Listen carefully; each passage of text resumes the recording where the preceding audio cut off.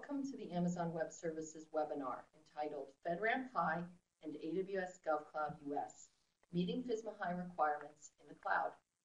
I'd like to introduce our speakers. Keith Brooks is Senior Business Development Manager of the AWS GovCloud region for Amazon Web Services. In this role, Keith is responsible for strategy, go-to-market, partnerships, growth, and adoption of the AWS GovCloud region. Alan Halachmi is Senior Manager of Solutions Architecture Specialists in the public sector in AWS. In this capacity, Alan leads a team of domain experts providing deep domain knowledge in areas such as security and compliance, networking, high-performance computing, data science, and geospatial information systems. So let's begin. Keith? Thanks, Layla. Let's dive right in. As announced at our AWS Public Sector Summit in June, AWS Cloud adoption in the public sector continues to grow. We have over 2,300 government agencies, 7,000 education institutions, and 22,000 nonprofits all using the AWS Cloud. And these customers leverage our global infrastructure that spans the world, which includes 13 regions, 35 availability zones, and 56 edge locations. And many of our U.S. public sector customers use one of those regions, in particular, our AWS GovCloud US region. AWS GovCloud US is an isolated AWS region that is intended for customers with strict regulatory and compliance requirements and sensitive data or workloads. We launched the region in August of 2011 with a focus on addressing multiple U.S. government regulations and security requirements to enable customers to move their most sensitive data and workloads to the cloud. We will discuss these compliance features in more detail shortly. AWS GovCloud customers span many sectors and industries. The core user is the U.S. government, to include federal, state, and local government agencies. Beyond the U.S. government, qualified organizations in other sectors and industries also use GovCloud for their regulated and sensitive workloads, to include education institutions, nonprofits, and research organizations, organizations in government-regulated industries such as aerospace, defense, energy, manufacturing, and healthcare, system integrators and consulting firms, both for delivering capabilities to their end customers and for internal enterprise IT needs, and a robust and growing ecosystem of technology firms, leading software vendors, and managed service providers that offer third-party solutions built and hosted on GovCloud. And these customers are using GovCloud to host a wide variety of workloads, such as web applications and websites, backup and recovery, archiving, and disaster recovery workloads, development test environments, business and mission-critical systems and applications, big data analytics and high-performance compute workloads, and a growing number of mobile-oriented applications across different use cases such as law enforcement and public safety and IoT. The common thread across many of these customers and their workloads is that they are storing data defined by the U.S. federal government as Controlled Unclassified Information, or CUI. Our GovCloud customers are using the region for workloads across all categories of CUI, to include export control data, unclassified intelligence data, nuclear data, financial, tax, and statistical data, critical infrastructure workloads, sensitive intellectual property data, patent and copyright data, legal data, and privacy or PII data. And they choose to host workloads involving CUI data on GovCloud because GovCloud is all about compliance in the cloud.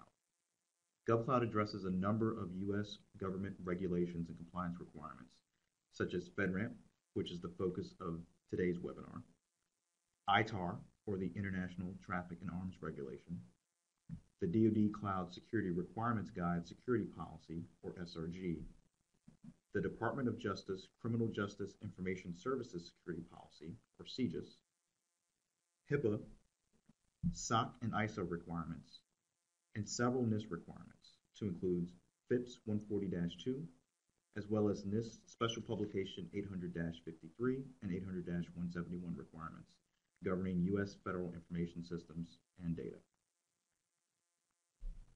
As mentioned, the focus of today's webinar is FedRAMP, specifically GovCloud's recent accreditation for FedRAMP High. And with that, I will turn it over to my colleague, Alan Halachmi, to discuss GovCloud and FedRAMP High and how to meet FISMA High requirements on the AWS Cloud. Alan? Thank you, Keith. So why don't we start with background on the policy framework from which FedRAMP derives. In 2002, the Federal Information Security Management Act, FISMA, was enacted as Title III of the E-Government Act. It directed that the Secretary of Commerce, through the National Institute of Standards and Technology, NIST, prescribe standards and guidelines for federal information and information systems. As a standards organization, NIST generated mandatory standards called Federal Information Processing Standards, or FIPS, and guidelines called Special Publications, or SPs, to address the requirements of FISMA. NIST, however, is not an oversight or enforcement body. Those responsibilities are left to the Office of Management and Budget. Fundamental to FISMA is the notion that each agency is responsible for accepting risk for federal information systems through an authorizing official and issuance of an authority to operate. NIST SP 837 defines the risk management framework, an information and information system lifecycle framework used by the federal government as a result of FISMA. FIPS 199 defines the standard for categorizing federal information and information systems as low, moderate, or high impact, with SP 860 providing detailed guidance. Similarly, FIPS 200 defines minimum security requirements and directs the use of SP 853, which contains detailed control guidance. SP 800-137 captures information system continuous monitoring, or CONMON guidance, also relative to the RMF. NIST 853 Rev 4 is one of the most cited NIST special publications. It defines the control baselines for the 3 FISMA impact levels. Developed by NIST, the Department of Defense, the intelligence community, and the Committee on National Security Systems, known together as the Joint Task Force, it covers 18 control families. The document reflects the output of a rigorous comment and review process that was engaged both with government and public sector constituents. Each control contains a specification, supplemental guidance, and baseline alignment. Many controls also list control enhancements. FedRAMP builds upon NIST 853, adding controls that speak to the particular needs of federal agencies operating in multi-tenant cloud environments. Many of the controls in the NIST 853 are prescriptive, but with required tailoring. Agencies are free to tailor controls to meet their mission and operational needs. For example, if an agency had systems that, through mission operation, were not network connected for months at a time, the agency would have the latitude to modify the controls related to system patching. As another example, agencies are free to diverge in their minimum password requirements. Historically, every agency had slightly different requirements and slightly different templates for documenting compliance with these password requirements under FISMA. In a multi-tenant cloud environment, these differences become challenging. The FedRAMP baseline fills in the blanks on minimum controls to provide a consistent baseline across cloud providers. However, FedRAMP is only an overlay on FISMA, meaning that agencies are still the ultimate arbiters of acceptable risk. Prior to FedRAMP, each agency would have its own assessment team audit compliance with the agency's specific policies. For cloud service providers, this approach simply doesn't scale. Moreover, it's a security concern. Can you imagine a situation wherein every agent of the US federal government is plugging equipment into the infrastructure that you use to perform vulnerability and penetration testing? Probably not something you would desire. FedRAMP solves this problem by creating a consistent body of information and evidence from which agencies can assess risk. FedRAMP leverages a third-party assessment organization accredited under FedRAMP to perform a security assessment of the cloud provider.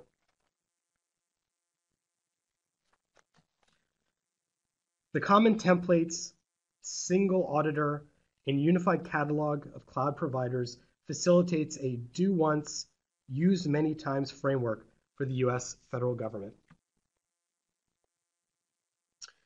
Adding FedRAMP to the overall framework, we see that it does not replace FISMA. Rather, FedRAMP builds upon FISMA. Agencies are responsible for accepting the risk of their own workloads that are running in the cloud.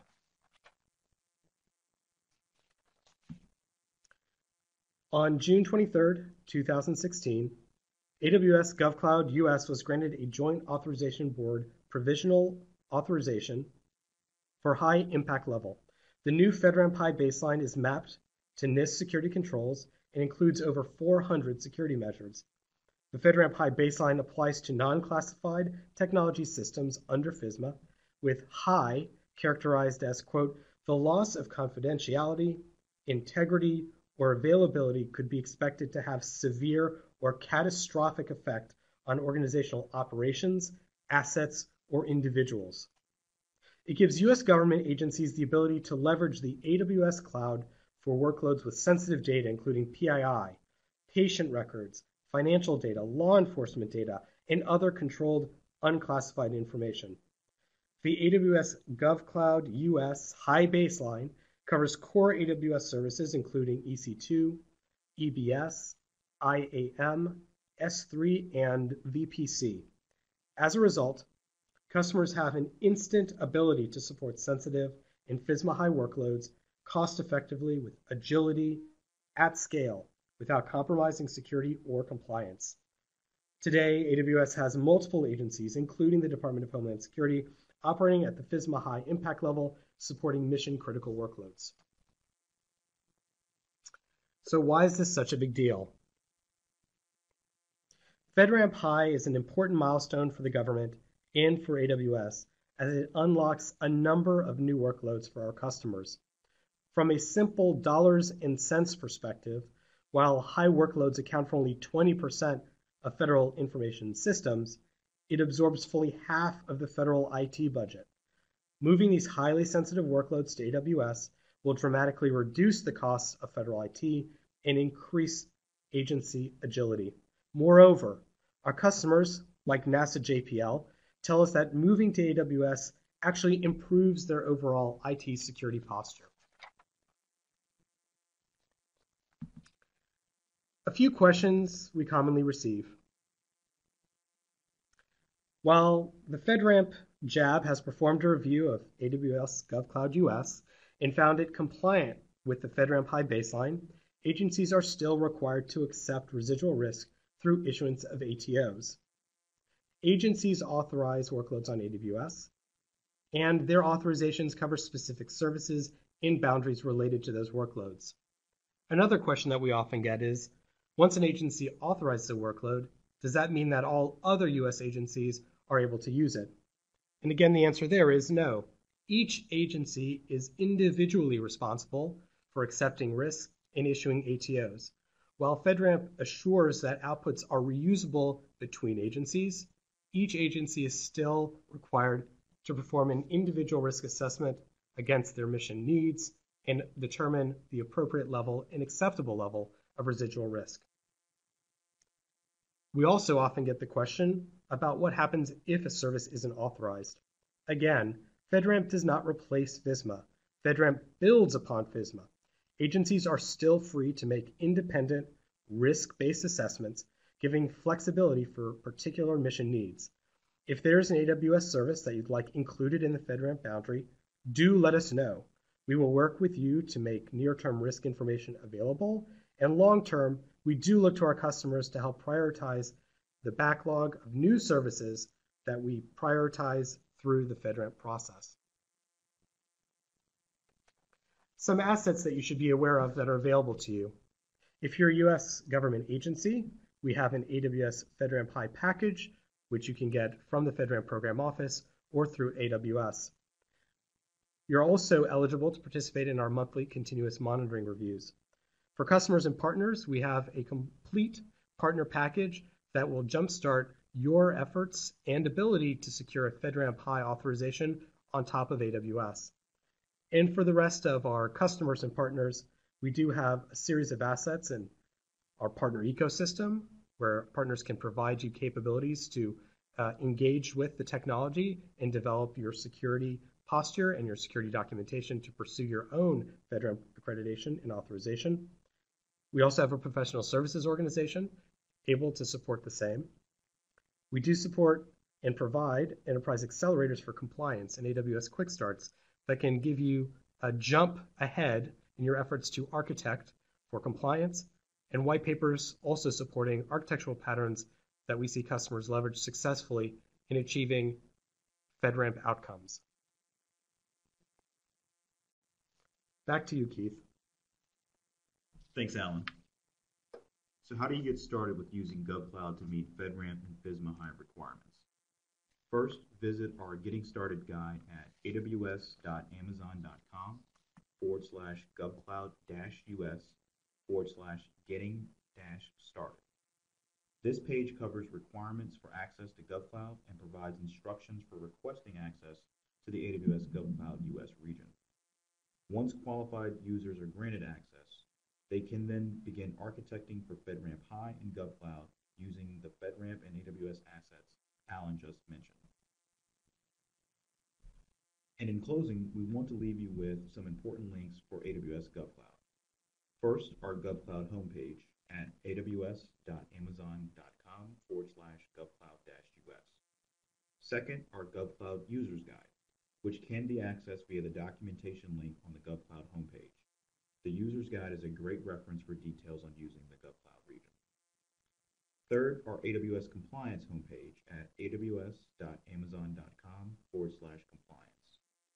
And finally, our NIST Quick Start reference deployments, which are intended to speed time to compliance to include meeting FedRAMP requirements.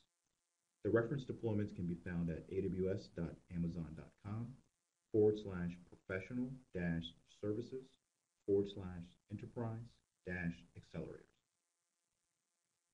This concludes our FedRAMP High presentation. Thank you all for attending the webinar today. Have a wonderful day. Thank you.